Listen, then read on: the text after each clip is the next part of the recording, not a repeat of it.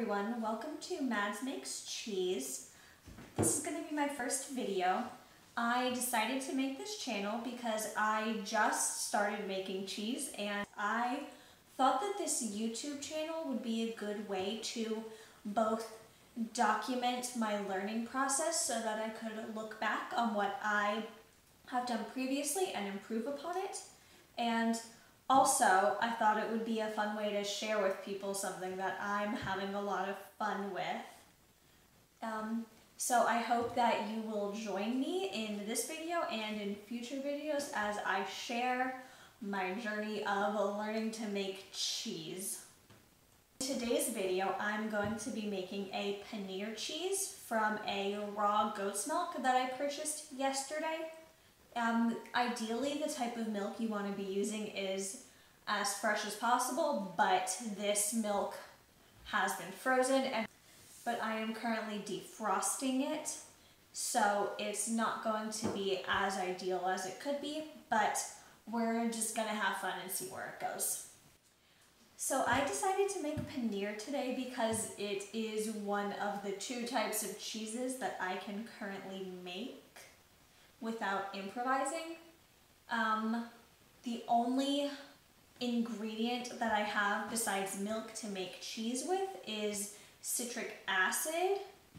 I have ordered tartaric acid and a culture to start experimenting with, but for the time being, I can make ricotta and I can make paneer. So today, we're gonna make paneer. We are just gonna see how that goes. So here I've collected all of my equipment and ingredients, which includes a water kettle because we're going to be heating up some water, a large pot with a thermometer attached to the side. The thermometer reads up to 220 degrees Fahrenheit, a bowl with a colander, and what is supposed to be a cheesecloth lining it, but it turns out that I misplaced my cheesecloth, and just kidding, I found more cheesecloth. I have citric acid in the measuring cup with a ½ teaspoon measuring spoon, my raw milk, and a large pot that I'm going to use as a makeshift cheese press. So the first step is going to be to heat the milk in the pot slowly up to 190 to 195 degrees Fahrenheit. So I'm just going to monitor this thermometer the entire time, and as the milk gets hotter, I'm just going to continuously stir it so that the milk at the bottom does not scald and stick to the bottom of my pot.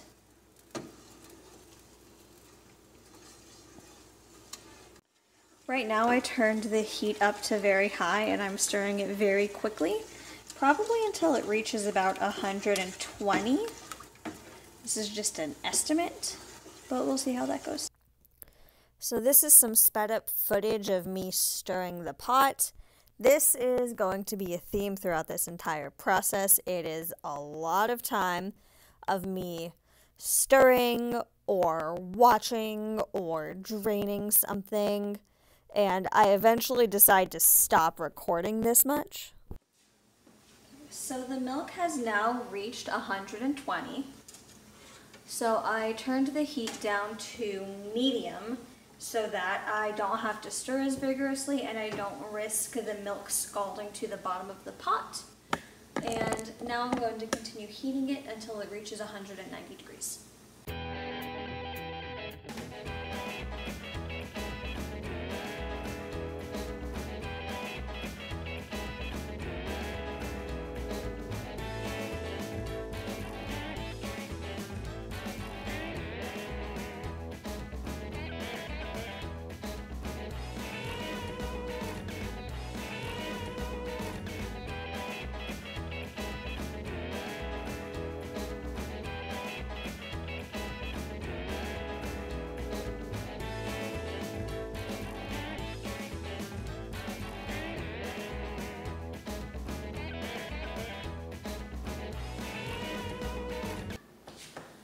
So my milk has now reached 190 degrees. So I'm going to continue to hold it at this temperature for 20 to 30 minutes while messing with the temperature adjustment to make sure it stays constant. So I've now been holding the milk constant at 190 degrees-ish for half an hour. So I have turned the heat off and I'm gonna let it cool down to 170 degrees. Here I have 1/2 teaspoon of citric acid, and I'm now gonna add a 1/2 cup of water to it. And I'm just gonna check to see what temperature this water is at. Maybe give it a little mix to get the citric acid stirred in. All right, it's at 170, which is perfect.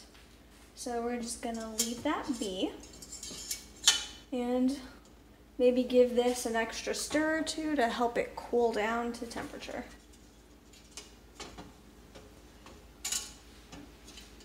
And perfect. Now I'm going to slowly stir in this citric acid until the milk curdles, and you will see the separation of the whey from the curds.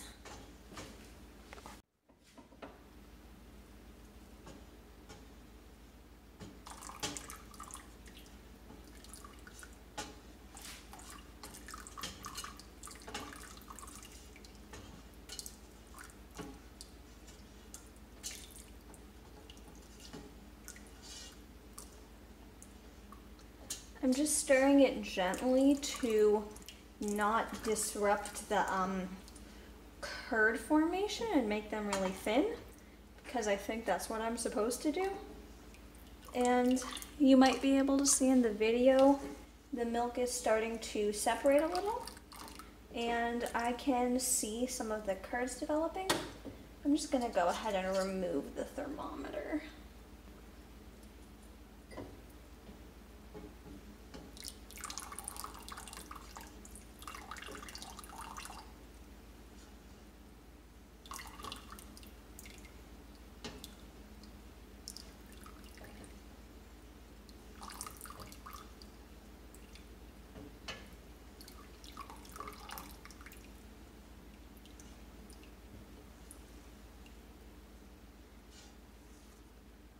Alrighty, and there we go.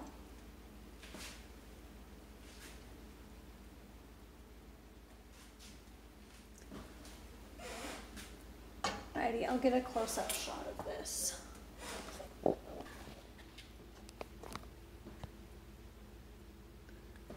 You can see that the curd has separated from the whey, and now I'm going to let this rest for 20 minutes before proceeding to the next step.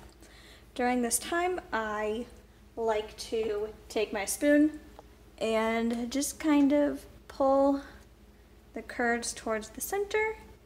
And the last time I tried this, I found that it helped them form into a more uniform mass. This time it might not though, but we'll see. We'll see you guys in 20 minutes. So here I just decided to show you guys a little bit of what I was talking about how to get the curd into a unified mass. Also, after this point in the video, I stop recording the wait time or my stir time because I realized it was taking a lot of footage and it was wasting a lot of time. So based on what the internet has told me, I think I might have added too much acid because it looks like the curds are sinking to the bottom instead of floating on the top. I can't confirm though.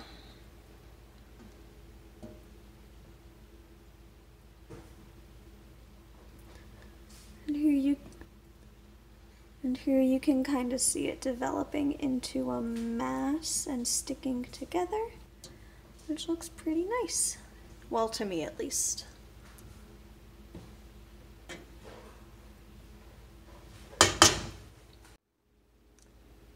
Okay, I'm just gonna add some salt now because I didn't last time and the paneer cheese tasted very bland and very much like this is milk that has been turned solid without much else. So we're gonna see if adding a little salt is helpful.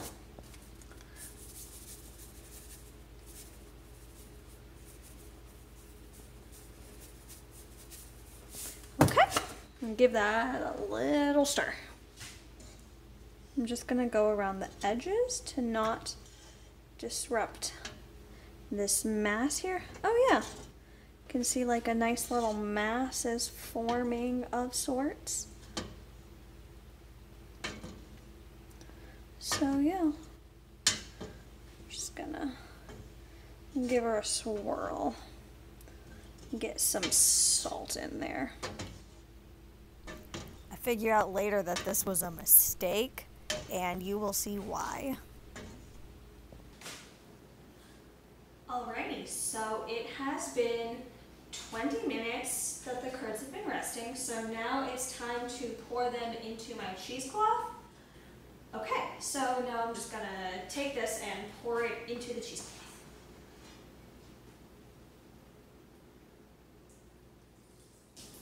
I think I'm technically supposed to be scooping these out with a salted spoon, but I don't really care that much, so we're just doing it this way. Ooh, and there it goes.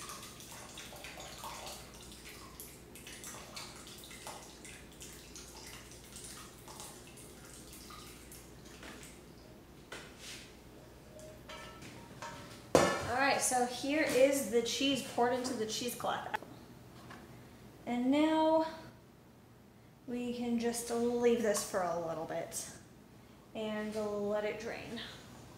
Oh, and as a side note, I save my whey and I use it in smoothies and as a soup base. I eat a lot of soup and a lot of stew, so the whey is really nice to have just to give it a little something extra and make it taste a little more robust.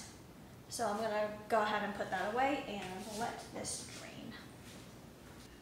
Alrighty, I've been letting these drain for about half an hour, so I think it's time for me to start messing with it again and pressing the cheese. So what I'm gonna do is just let it fall and then pick up the corners and gently encourage the whey to drain by just squeezing it. See, it's coming right out. So the first time I tried making cheese, I didn't let it rest in the pot, and I didn't let it sit, and I didn't let the whey drain on its own. I just took it, immediately dumped it in the cheesecloth, and immediately started squeezing out all the liquid. And I found out that that's how you make very firm, very like rock solid curds. So yeah, now I tend to wait longer so that the cheese turns out softer and a little bit sweeter. Because letting it rest helps it keep some of the lactose in there, which is milk sugar. Yeah, don't rush the process if you want softer cheese. I learned that one the hard way. Okay. So we're just gonna keep going at this, and I'm gonna check it every so often to see how it's looking. So you can see it's starting to drain a little bit better, and I will just keep going at this until the curd is relatively dry, and then we're going to move on to using my substitute cheese press.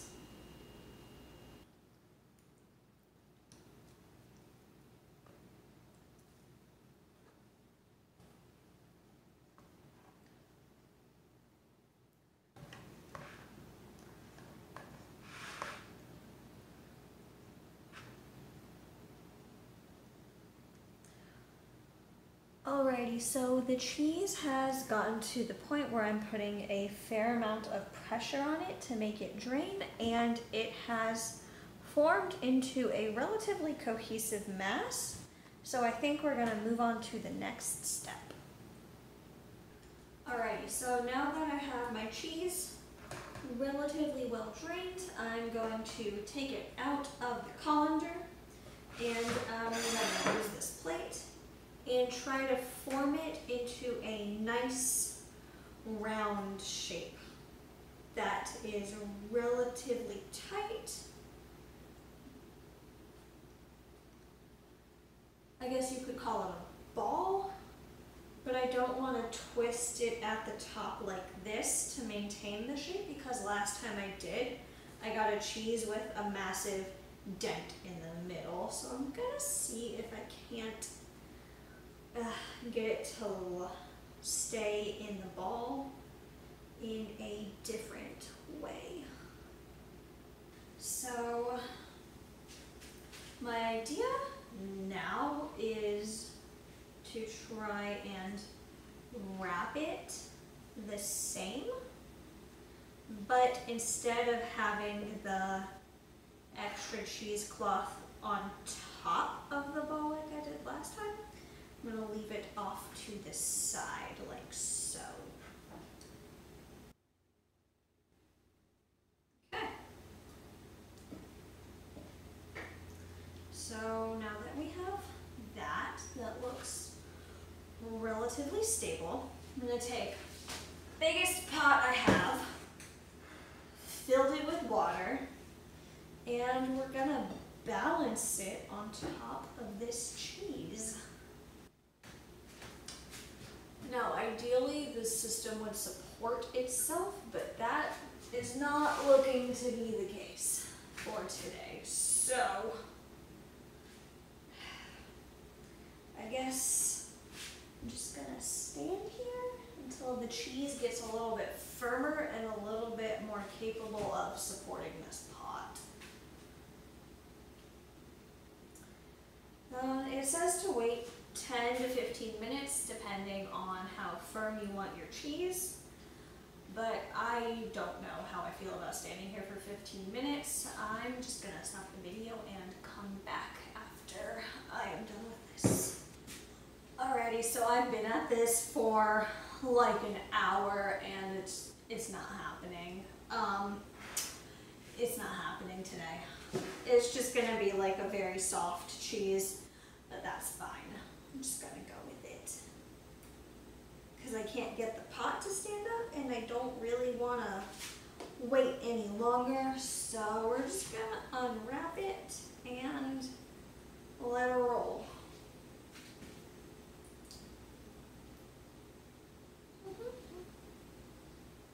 See if I can get some of the extra off.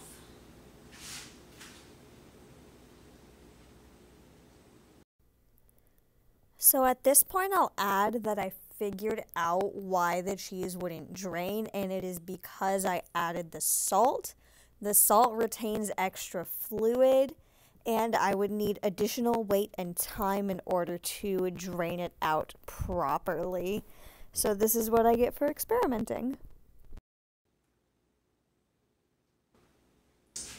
Well, alrighty, this is it. This is supposed to be paneer cheese. It looks like a very soft, undrained paneer cheese, but like, hey, you know, maybe if I just shape a little bit, we can pretend it's correct.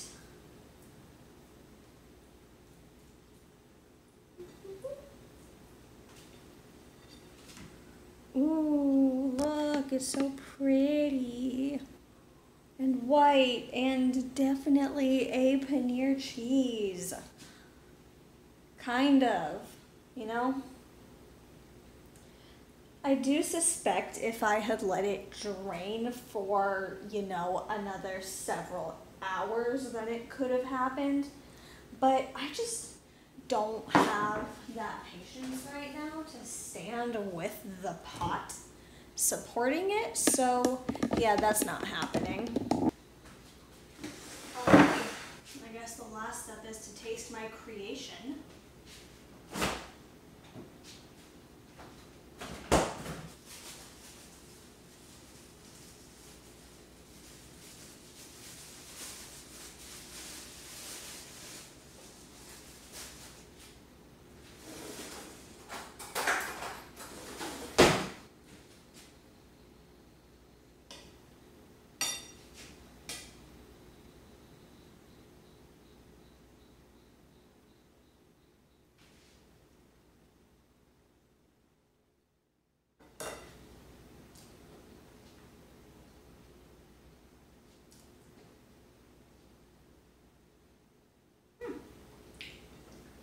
Very good.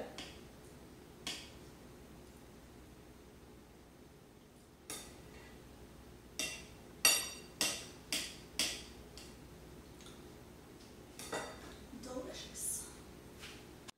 Alrighty everyone, well, thank you so much for joining me today. I hope you had fun watching this video, and maybe I'll see you in a future video. Alright, that's all for now.